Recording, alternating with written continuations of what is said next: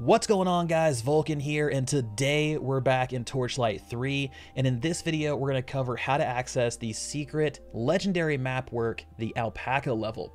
Now, the Alpaca level is something that's been talked about since Torchlight 3 Alpha, and it's a call out towards the secret cow level in Diablo. So accessing it is pretty simple, so this is going to be a very quick video, and you can access it at any point in time.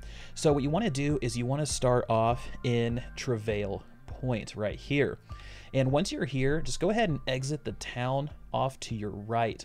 And as you're going down this path, we're going to take a right before we exit to Edgewood Bluff, and we're going to talk to this buffalo here.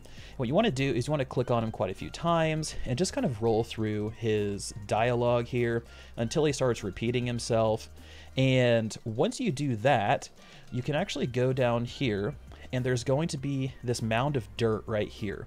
So you kind of go around here, this mound of dirt, you go ahead and you click on this.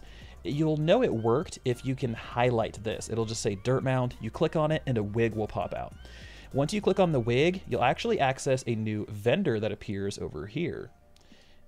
Vendor Sal. And Sal is a map vendor who sells the secret Alpaca level mapwork scroll for 5 legendary essence, which is actually pretty expensive. So I don't really recommend, running this as a way to farm things. It's really just kind of a fun level. Run it once, maybe twice, and then go back to your typical farming methods.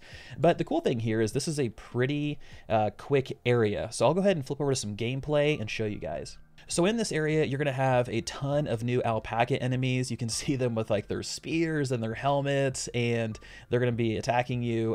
They're all pushovers. It's not a difficult level.